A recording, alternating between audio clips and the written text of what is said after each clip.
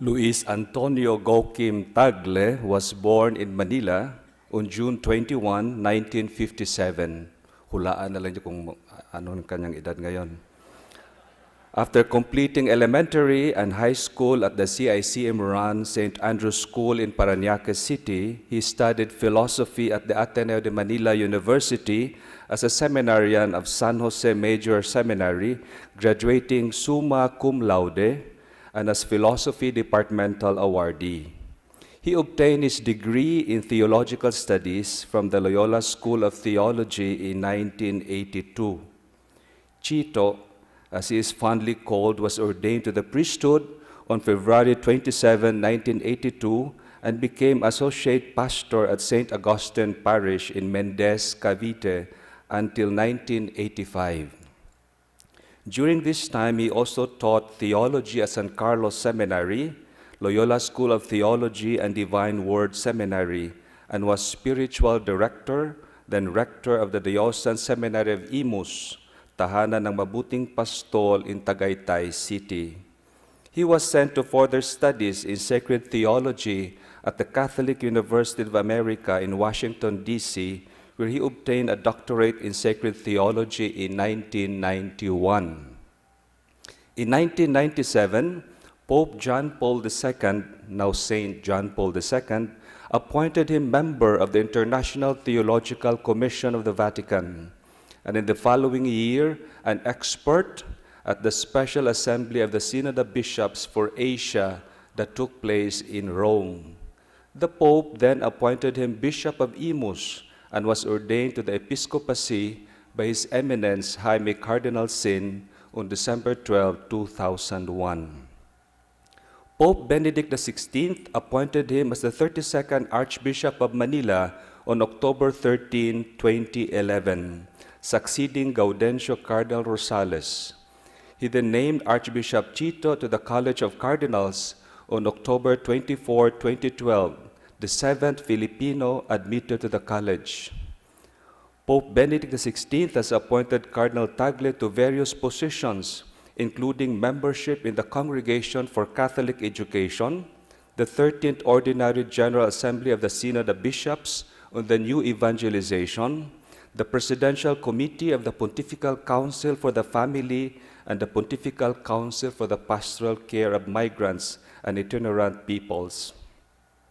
Since 2014, Pope Francis has appointed Cardinal Tagle to the Pontifical Council for the Laity, the Sacred Congregation for the Institutes of Consecrated Life and Societies of Apostolic Life, the Sacred Congregation for the Evangelization of Peoples, and the Pontifical Council Cor Unum for Human and Christian Development. Cardinal Chito was also appointed President Delegate of the Synod of Bishops on the Family, President of Caritas International, and most recently, President of the Catholic Biblical Federation. But perhaps what sets Cardinal Tagle apart is the way he communicates to his flock. Open, joyful, compassionate, caring. As Emeritus Archbishop Cardinal Ricardo Vidal wrote, he is the bishop who can both laugh and weep with his people. Cardinal Tagle is a man truly in love with God and with his church. Talagang Laudato Si ang kanyang personality. Ladies and gentlemen, His Eminence Luis Antonio Cardinal Tagle.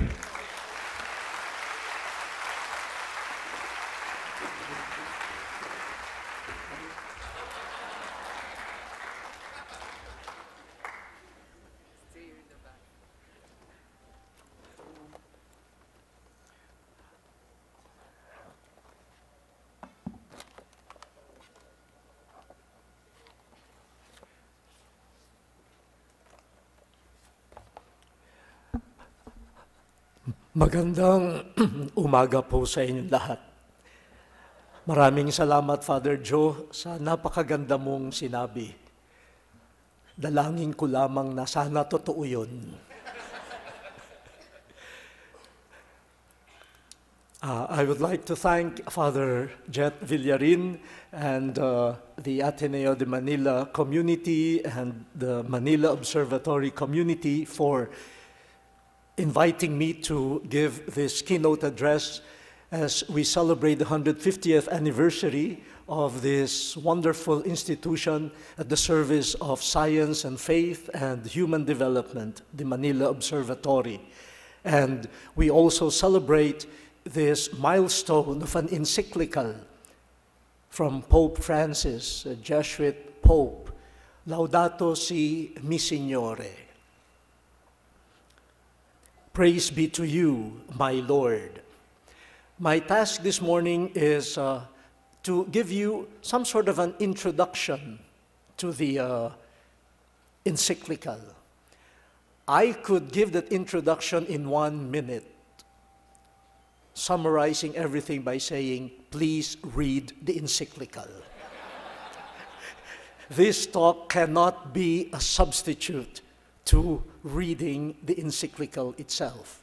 But I have to warn you, it is the longest encyclical so far written by a pope in the history of the church.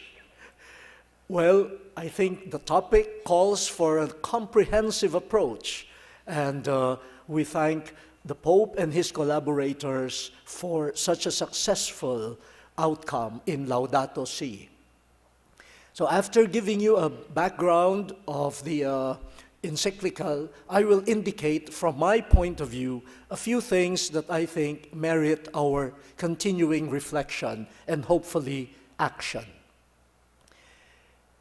This title comes from the invocation of Saint Francis of Assisi, the Canticle of Creatures, when Pope Francis chose the name Francis in the conclave that elected him. I was there. People started murmuring, Francis who? Savior? After all, he's a Jesuit. But he was quick to clarify. Francis the Poverello, Francis of Assisi. And true to form, this saint, who is called also the patron of ecology, becomes the inspiration of this encyclical. The Pope reminds us of our common home, our sister, our Mother Earth. Sister Earth who now cries out to all of us because of the harm inflicted on her due to our irresponsible use or abuse of the goods God has endowed her.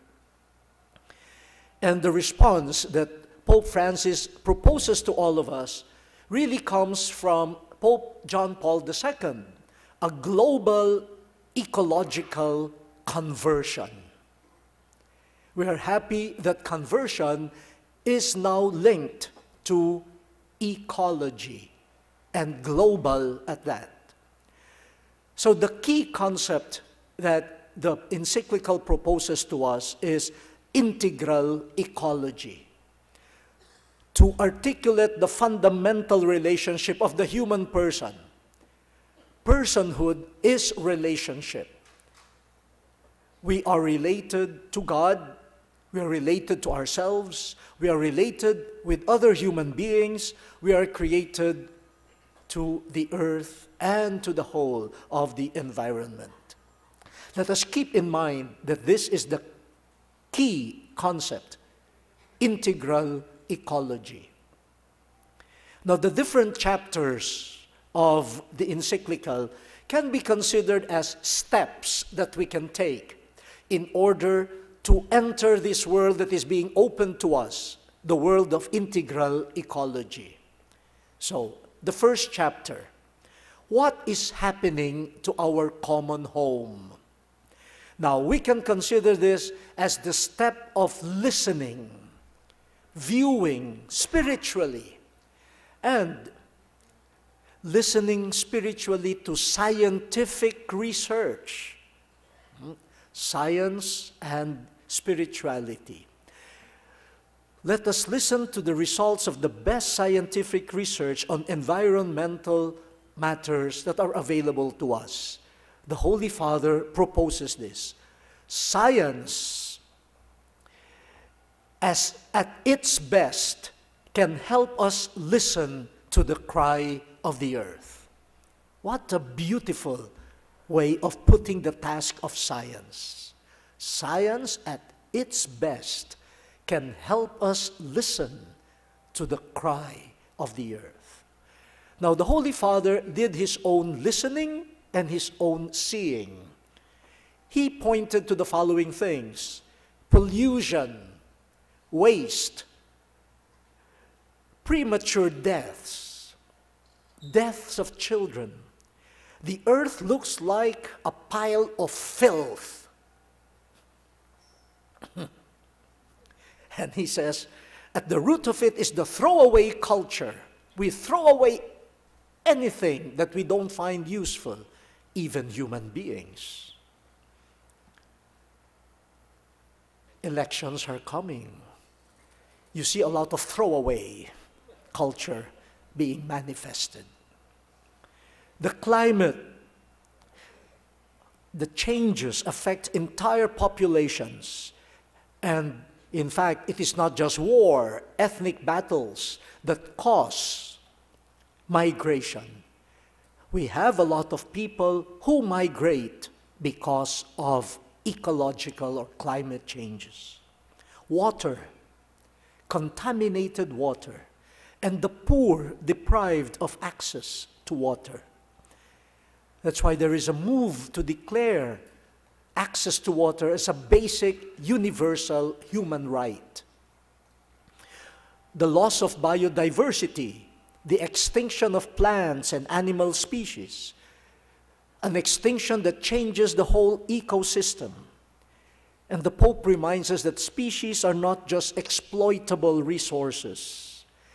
As we tap into them, we should be sensitive to the effects on the whole ecosystem and life. The decline in the quality of human life and the breakdown of society. The Pope questions the growth model that prevails. It does not always lead to integral development. I'm very happy to note that here in the Philippines, the past 2 years, there have been a lot of fora dedicated to inclusive growth. People are now asking, how could growth really embrace everyone? For a while there is growth being registered, it seems that it excludes many people. How do we achieve growth that includes everyone, especially the poor? Cities are becoming unlivable. But they say 70% of the world's population now lives in cities. And cities are expanding. And in the cities, there's very little contact with nature. In fact, in one meeting on evangelizing big metropolitan centers, I raised that question. The parables of Jesus Christ are agriculture, rural-based. The fishes of the sea, the mustard seed. I mean, when people live in the city, mustard, that's for the hot dog. Mustard seed that grows into a big shrub. I mean, what does that mean to them? You talk about the sun, the stars. Do they see the stars? They see illuminated LED advertisements. We need to search for new parables and new mediations of God's presence. That's not in the encyclical. Global inequality. The Pope says the poorest people are the most vulnerable when climatic changes happen. So the true ecological approach is also social. In a line that was made famous by Pope Francis, it says, the cry of the earth and the cry of the poor, they come together.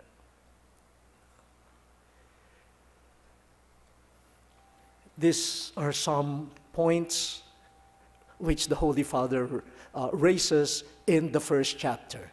So maybe we can do our own listening. We can do our own looking at our own contexts and add to the list that the Holy Father has just given to us. The segue to the second chapter is quite typical of Pope Francis's style. He just avoids, all of this convoluted diplomatic language. He says he's not happy with leadership in the world right now, especially with political leadership. There's no willingness, there's no determination to implement change. And with that, he leads us to the second chapter, which is the gospel of creation. He picks up from the wealth of the Judeo-Christian tradition, particularly the biblical texts and theological reflections on those texts. He relies heavily also on not only his predecessors and their encyclicals, homilies, and teachings. He uses a lot of the pastoral statements issued by episcopal conferences all over the world. So aside from talking about integral ecology, the methodology that he employs in this encyclical is also that of collegiality. He brings into the papal magisterium different teachings from the national and regional episcopal conferences. The bishops of the Philippines issued a statement in the 1980s. The Pope quotes that. The Asian bishops' conferences also had a study on ecology. The Pope quotes from that document. Now, the gospel of creation. He directs the Christians to the wealth of our tradition. He says, while it is true that the ecological concerns require interdisciplinary approaches and interdisciplinary dialogue, we cannot exclude religion, faith, spirituality. Faith traditions have a lot to share to the whole world about caring for our common home. Our biblical accounts, we have a God. The God who liberates is the same God who creates. In fact, historically, Israel got to know God first as the God who saves, the God who liberates, the God who uses the forces of nature in order to liberate God's people. From liberation to creation, those two should not be separated. Creation, liberation into full human dignity. That is what our God is all about. And human life is grounded in relationships with God, with neighbors, and with the earth. According to our Judeo-Christian tradition, the earth is a gift. It is not a possession. God possesses it. We are not the owners. We are stewards. That's why in the tradition of the church, private property is never absolute. When the common good requires it, then you must be able to give up, let go of private property. For us, the theological underpinning is that we are not owners. So save yourself the trauma and the trouble. When somebody borrows money from you, do not think of it as your money. So that when it is not returned, you don't get angry. It's not mine. That's how I face it. Kasi pag inisip mong akin yan, inutang sa akin, lalo kang galit. No? Pag inisip mo, di naman akin yan eh. Pinadaan lang sa kamay ko. Nasa kanyang kamay na. Pag dumaan ulit sa akin, salamat. Kung hindi, walang nawala sa akin. Kasi hindi naman akin yun eh. Try it. Try it now. Mangutang kayo sa katabi nyo. Tignan natin kung Laudato Si. Yeah, that's not in the encyclical. Now, each creature has a purpose. Very Franciscan. Very Franciscan. Even in the weeds, Saint Francis would see beauty and purpose. Very Christ-like. And there is interconnection, interrelatedness between creatures. The earth is a shared inheritance. That's why the goods of the earth are destined for all and not just for a few. Jesus, the Word of God, through whom everything was created, in the fullness of time, became a creature, became matter, became flesh. And the incarnation of the Son of God blessed creation all the more. He lived this earth. He lived on this earth just like one of us. He died here and was buried on the earth, but brought the earth to the resurrection, into the fullness of life in God. A rich tradition. That leads us to the third chapter, or the third step. After seeing both the situation and the richness of the Judeo-Christian tradition, now the analysis. The human roots of the ecological crisis. The human roots. And the Holy Father is not content with symptoms. He wants to go to the roots. He identifies some, and he invites us to converse with him, to dialogue with him in his analysis, and again, for us to add our own inputs. First, he says, a misuse of technology. While technology is very good, and we can all attest to the benefits that we are enjoying thanks to technology, there is a way of using technology that becomes pride, dominance, economic, political dominance. He says technology needs sound ethics. A culture that will allow limits and self-restraint.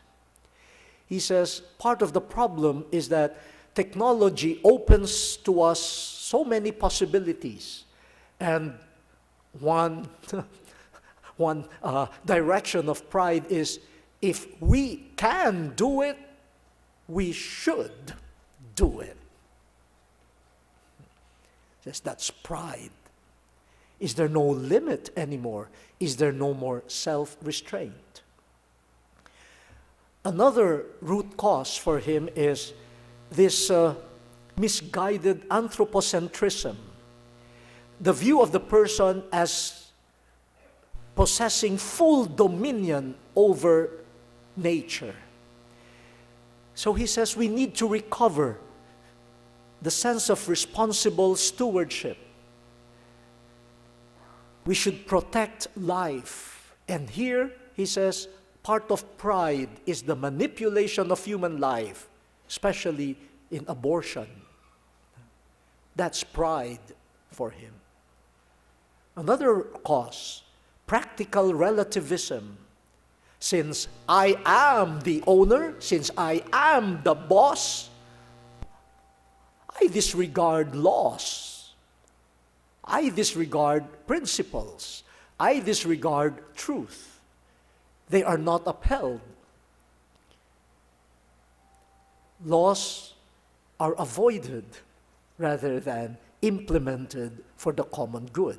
And he says that's rooted in this practical relativism. Everything is relative to me. I'm the only absolute. I am the owner. Then he says another root, the loss of the value of labor. We need to protect employment. We need to protect the laborer. And work is not just for income. Work is for human development. With work, I grow as a human being. People ask me, why do you continue teaching? You're already laden with work. Listening to Father Joe Kilong enumerate my tasks, I felt tired. I said, wow, is that you, Chito? Is that the story of your life? You know? But when people ask me, why do you continue teaching? You're already a bishop, you're a cardinal. I said, that's the type of work where I've experienced human development. I don't find it tiring. Even if you don't pay me, I will teach. That's true. But you have to take care of the laborer.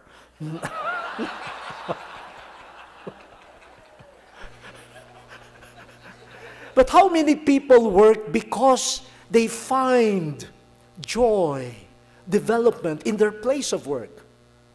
How many? I don't know. But the Holy Father is alerting us to that. New biological technologies, genetically modified organisms.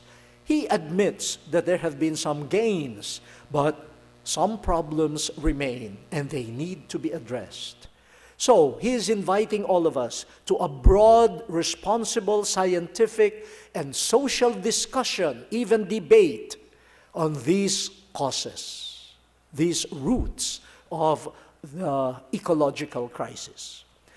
The fourth chapter contains his proposal, integral ecology. Centered on the human person, let us find our unique place. And we already mentioned the human person is relational. Find your place in the world by rediscovering your relationships with God, with yourself, with other people, and with the environment. This integral ecology will provide a new paradigm of justice. For how do we conceive of justice when we are always connected? What type of justice will it be? What concept or notions of justice will arise if they are rooted in connectedness, human connectedness with everyone? So environmental, social, human issues are always related. Here are some elements of the integral ecology that he proposes. First, as I had already said, economic, social, human, and environmental concerns are interrelated. Yung ating singer, si Joey Ayala, di ba? Meron siyang kanta, ang lahat ng bagay ay magkaugnay. Yan. Yan yun. Everything is connected. All creatures form a network that will remain a mystery, that we will never fully understand.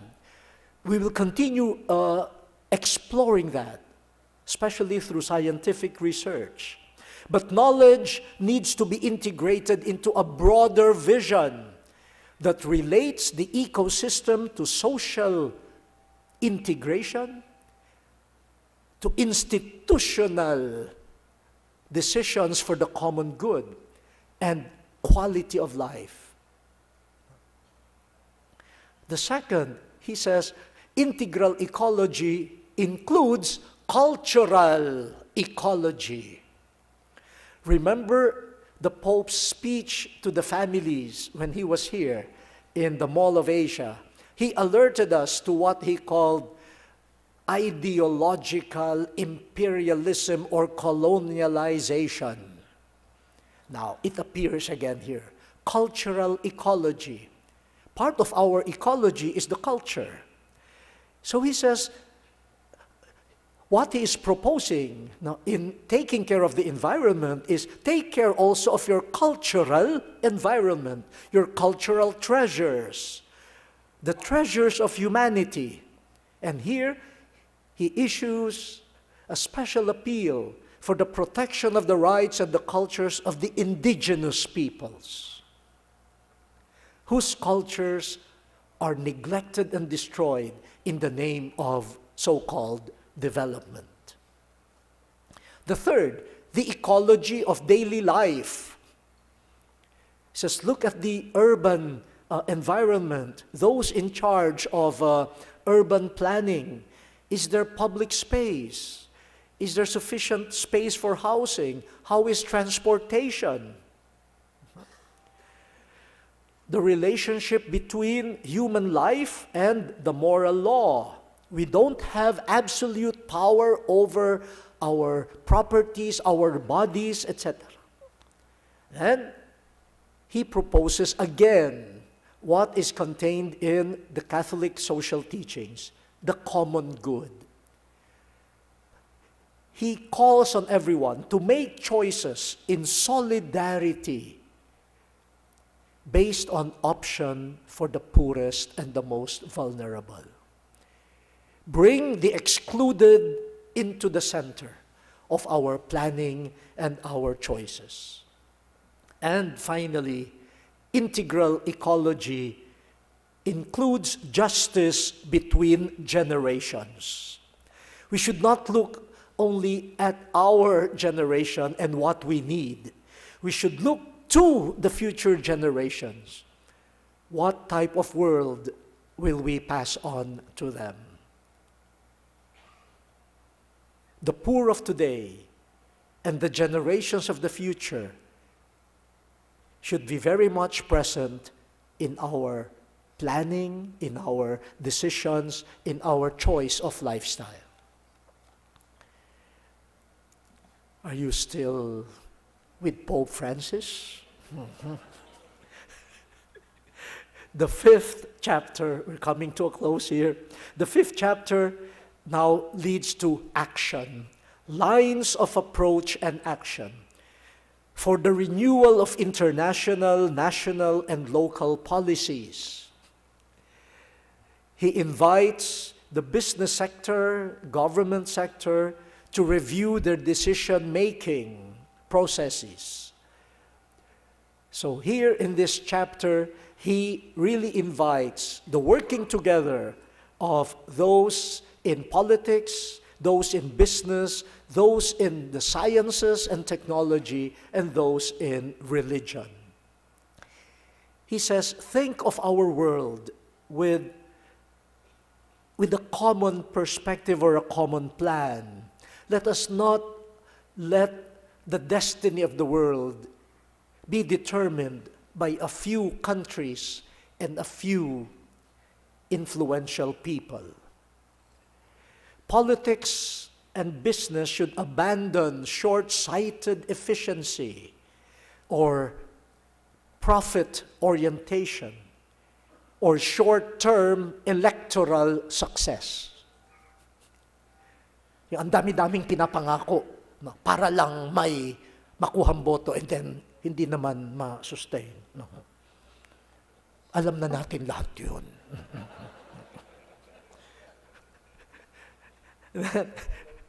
The Pope also calls for honest and transparent decision-making so as not to harm the most disadvantaged. Avoid corruption, which conceal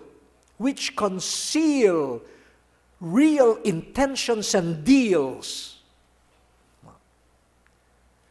Tapos later on, dun mo makikita, pinag-usapan naman pala. Tinago lang. Politics and business for human development. He says the market forces cannot be allowed by themselves to dictate on us. For market forces cannot safeguard the environment and human development. Maybe we should slow down production, sabi niya, so that people will develop. Bahala na yung mga,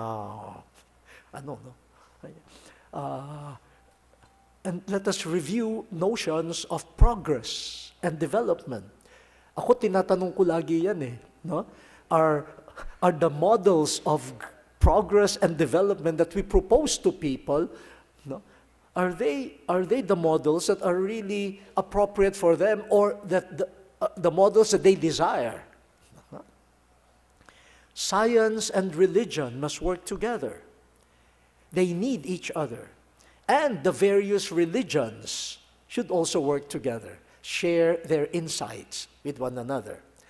The Office of Theological Concerns of the Federation of Asian Bishops' Conferences issued a study on caring for the environment. But it included a whole section on what the other Asian religions say about caring for the earth. What Hinduism, Buddhism, Confucianism, Islam, and we discovered there's a lot that we can that we hold in common, which could be a starting point for our common action too. So yun. And the final section is about ecological education and spirituality. Guidelines for Christian, now it's more for the Christians, Christian spiritual ecological conversion. And here, the Holy Father breaks protocol. No? He enumerates little actions that could be done and should be done. In fact, some people were surprised. They said that this last portion doesn't sound like a regular papal encyclical. No. Because he went to details like watch your water consumption, turn off the light if you don't need it, if you're not using it. No, check your lifestyle. No, how about the attitude of gratitude? Is it still alive? Do people still give thanks? It says, go back to praying grace before meals, and go back to saying grace after meals. It says, sobriety, generosity, happiness in simplicity, daily gestures that will break the cycle of violence, exploitation, selfishness. Then, he says, do you still find time to rest? Last Wednesday, yesterday, I'm operating on different time zones, so I'm confused. What day is today? Sabi ko sa inyo, Thursday. So yesterday, the Holy Father mentioned that in his audience, Wednesday audience. He said, yeah, don't become a slave of work. Work has become a god, and we sacrifice everyone, including ourselves. We sacrificed our family. We've sacrificed friendship. And we offer all of them as burnt offering to the God called work. Kaya pati yung mga laborers natin, sunog-sunog na.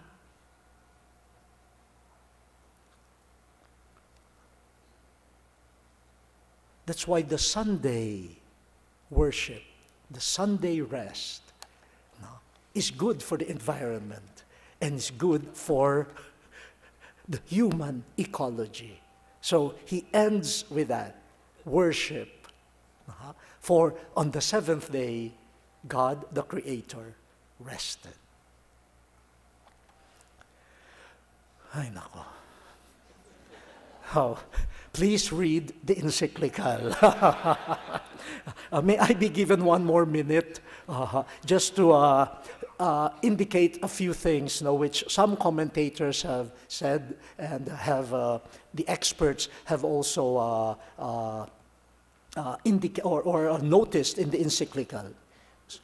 Very briefly, Leonardo Boff, this one of the main exponents of the theology of liberation, said, reading the encyclical, he noticed a very Latin American approach to the realities, the methodology employed by the Holy Father. See, judge, act, and celebrate.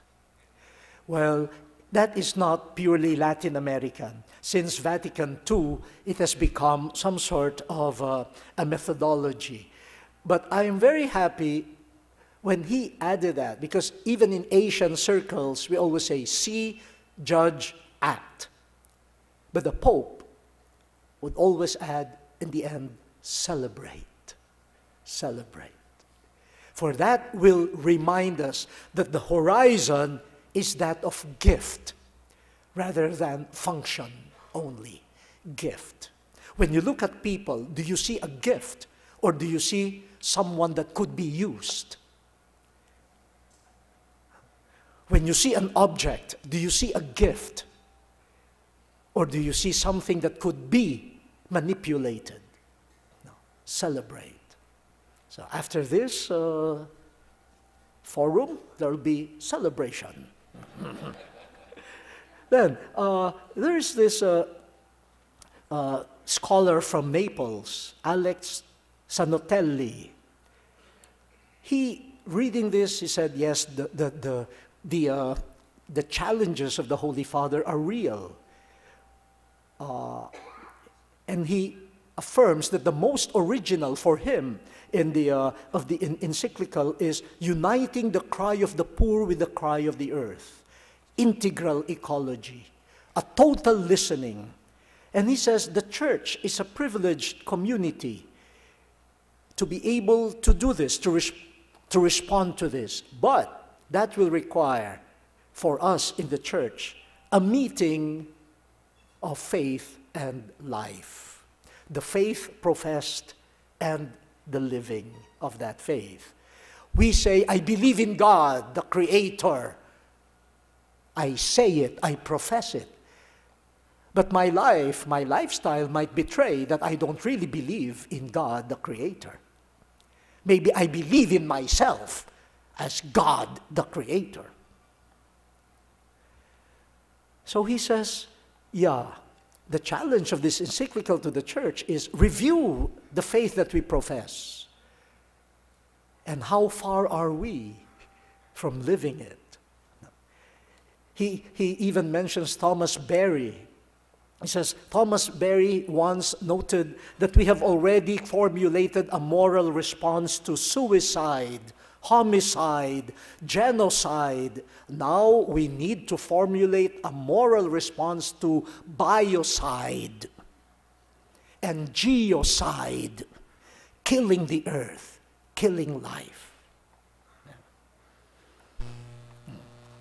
Bagong yun, project ng Manila Observatory and siguro Loyola School of Theology, mga side.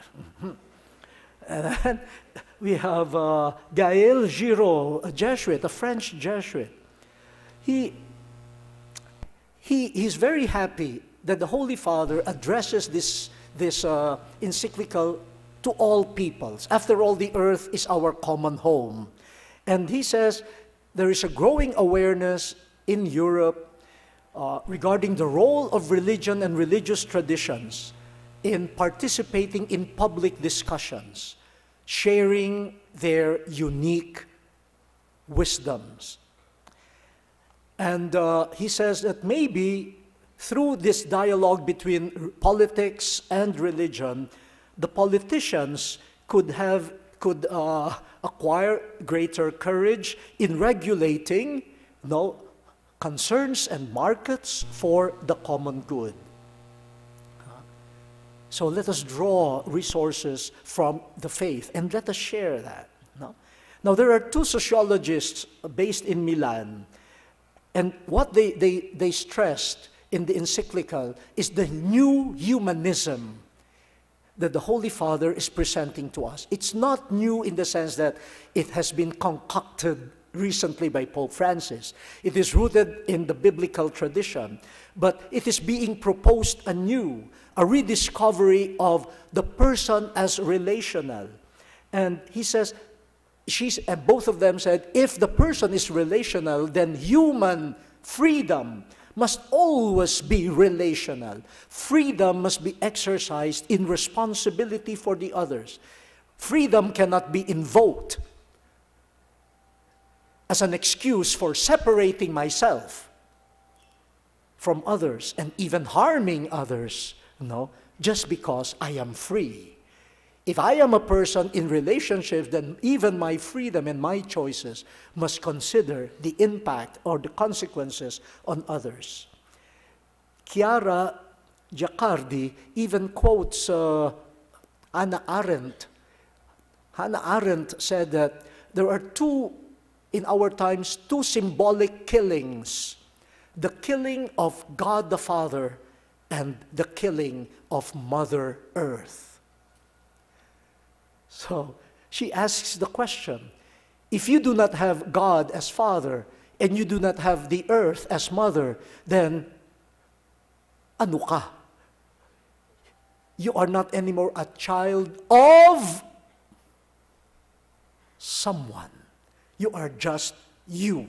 You are not connected with anyone anymore. So Hannah Arendt asked the question, what happens to gratitude? What happens to respect? What happens to sisterhood and brotherhood? What happens to tenderness when you do not have a father, when you do not have a mother? Caring. The Holy Father loves to talk about tenderness. Do not be afraid to care tenderly. And for him, caring is not being a spy, doing some surveillance work. No, it is an attentive look at the other because I am concerned. It is a nurturing look so that I promote what is good and beautiful in the other. And it is that look that regenerates the other. And I must take care of myself too. Not to dominate others, not to rebel, not to destroy, but to take care and to help others bloom. And finally, another Jesuit, Giacomo Costa, who is the editor of Aggiornamenti Sociali, says, for us Christians and educators, let us pay attention to the little actions, the gestures that the Holy Father proposes. Remember in Evangelii Gaudium, the Holy Father already said, reality is greater than ideas. So here he said, you're always talking about ideas. Go to reality, do something. Say grace before meals. Say thank you. Those are the things that will make that will make a dent. Not your beautiful ideas only. It doesn't mean we don't need ideas. But without the gestures, nothing will change, he says. And then conversion. And he calls for patience. The Holy Father calls for patience. Just like any conversion, if we need time. And the Holy Father believes in that. Time is greater than space. So patience. Move through time. But every time, at every moment in time, do some little acts, some gestures for that. And rest. Chito. find time to rest. I should say this to myself. Yeah. For resting, yun namang iba, rest naman ng rest. Please do not use this as an excuse. Ganyan. Yung tawa kasi nung iba parang nakakaloko eh. Nababasa ko na eh. But resting here is not just for mental and physical recuperation. No? For we are part of a delicate world. We are also delicate. No? But it is also a spiritual act. When you rest, you let go, and you really say, the world is in the hands of someone mightier than I am. I may disappear now, and I'm sure the world will continue now, thanks to the providential God. I started by referring to Saint Francis of Assisi, whose name Pope Francis took. But at the end of the encyclical, I told myself, after reading it, oh, come on, Pope Francis, you cannot hide it. You are the son of Ignatius. You are the son of Ignatius. I could see strains of the first principle and foundation, the purpose of creation, to glorify God. And the whole of creation is given to you so that you could be of service to God and to God's kingdom, and have the courage to let go when you are misusing creation, and creation is not anymore leading you to God. Be simple. And everything moves in the horizon of gift. Lahat ng ito ay mula sa iyo. Muli kong handog sa iyo, hindi naman akin eh.